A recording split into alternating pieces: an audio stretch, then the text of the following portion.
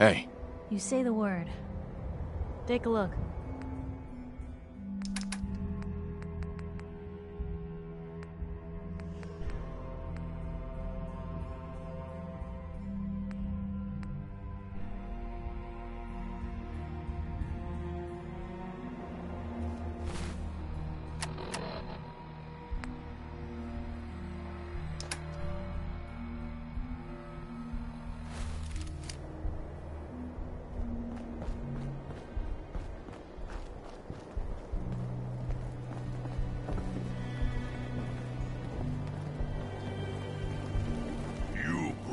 Fighter.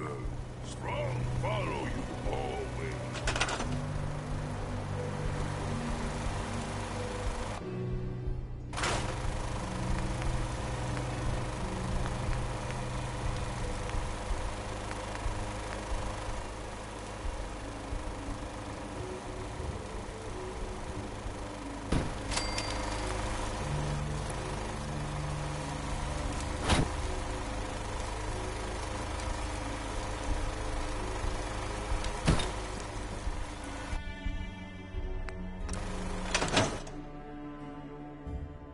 Wakey, wakey, Blue. Come on.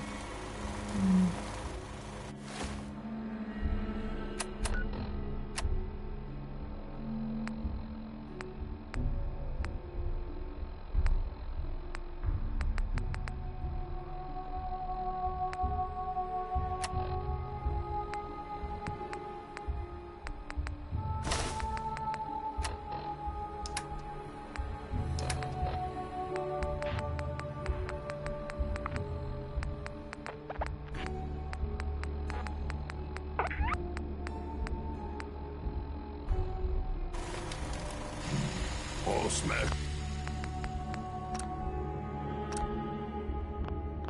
Stuff around here. My back hurts, my feet hurt, everything hurts.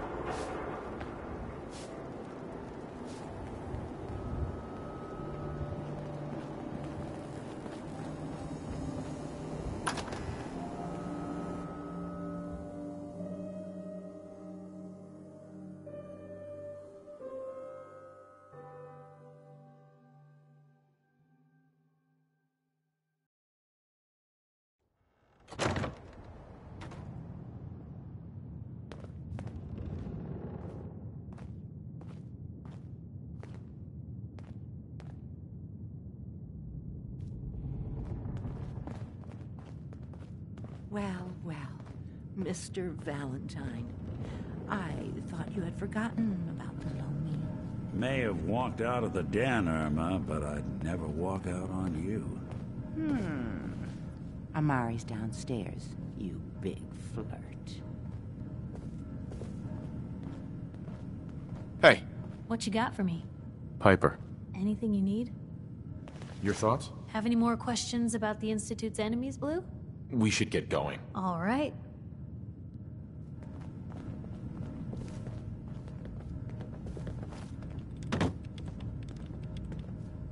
Here for Amari? She's downstairs.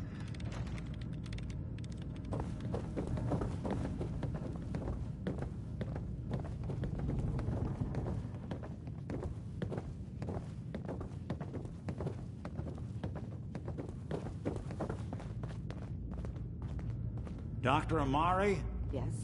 I take it this isn't a social call.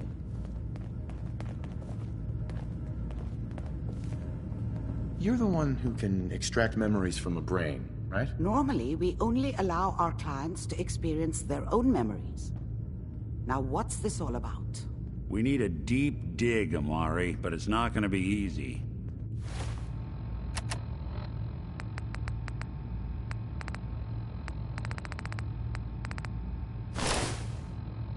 The perp, Kellogg, is already cold on the floor.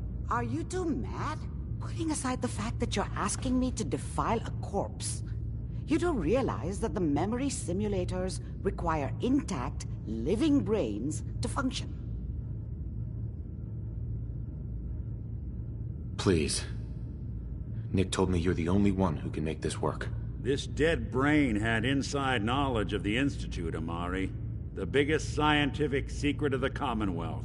You need this, and so do we. Fine. I'll take a look. But no guarantees. Do you have it with you? Here's what I could find. What's this? This isn't a brain. This is... Wait. That's the hippocampus. And this thing attached to it?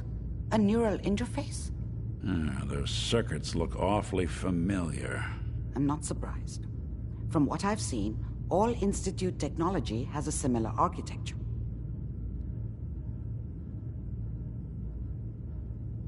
Nick's an older model synth. Is he compatible? That's exactly what I was thinking. If we are lucky, it should hook right in. But even if this works, Mr. Valentine would be taking on a tremendous amount of risk.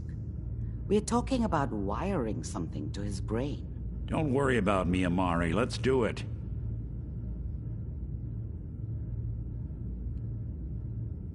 You really think this'll work, Nick? No idea. But we got a missing kid on the line. That's worth the risk. Whenever you're ready, Mr. Valentine, just sit down. If I start cackling like an old grizzled mercenary, pull me out, okay? Let's see here. I need you to keep talking to me, Mr. Valentine. Any slight change in your cognitive functions could be dire. Are you feeling any different? There's a lot of flashes. Static. I can't make sense of any of it, Doc. That's what I was afraid of. The mnemonic impressions are encoded. It appears the Institute has one last failsafe. There's a lock on the memories in the implant.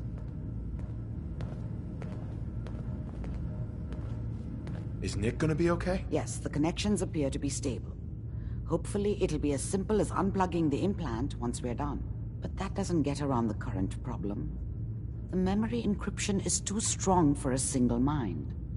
But what if we use two? We load both you and Mr. Valentine into the memory loungers. Run your cognitive functions in parallel. He'll act as a host, while your consciousness drives through whatever memories we can find. Nick and I are gonna share a mind? Yeah, I'm not gonna see him in any compromising positions, am I? If a smart mouth was all it took to solve problems, we would have found your son by now. No. You won't have to worry about that. The only memories you'll access are the ones in the implant. All right. Let's get started. Just sit down over there, and keep your fingers crossed. See you on the other side.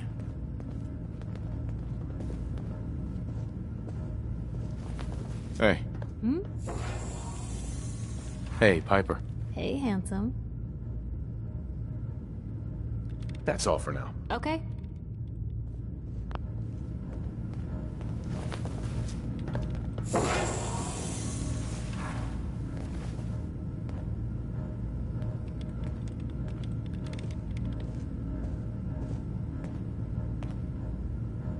Initiating brainwave migration between the transplant and the host.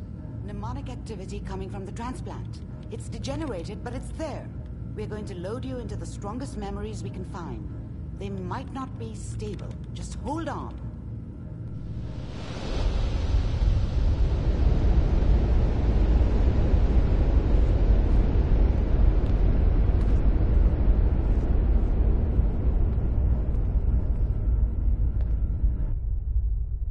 Can you hear me? Ah, good. The simulation appears to be working, although the memories are quite fragmentary. I'll try to step you through the intact memories and hope we find one that gives us some clue to the Institute's location.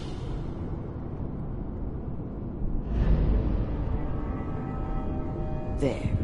This is the earliest intact memory I can find.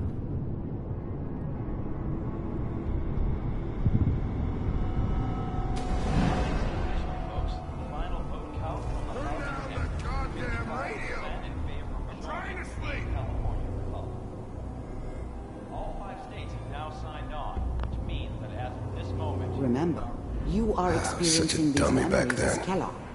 What did This I may know prove about how the world disorienting at worked? first. I think now she wanted me to kill him. I should have. Instead, I ended up running away. I told myself I wanted to find somewhere out from under the thumb of the NCR and all their rules. But really, I was running from the guilt of not protecting her from Dad. Yeah, it doesn't matter now, though. Mom knew how it was. She wasn't soft, but she loved me in her way. And she protected me from Dad. That cost her more than a few beatings. This doesn't seem I to never be knew what you're happened to looking her after I for. left. I didn't want There to know. appears to be another Not intact then. memory close to you in temporal sequence. There. Try that one.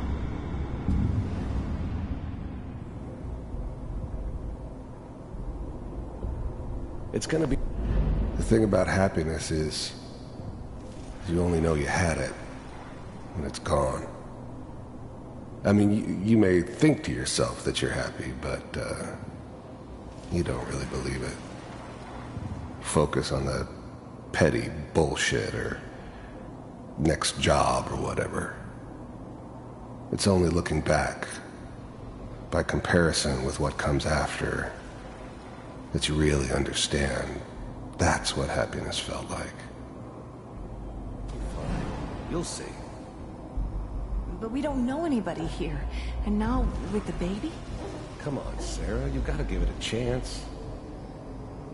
I finally got steady work with a good outfit. Nothing like that in the NCR these days. No, I'm not saying this was a mistake. I'm just... Are you sure these guys know what they're doing? They seem kinda green. I know. But that's where I come in. Just wait. In a few years, I'll be running my own crew. As soon as I make the connections I need. Then I can give you anything you'd want. And little Mary, too. I never worried about you before. Whatever made me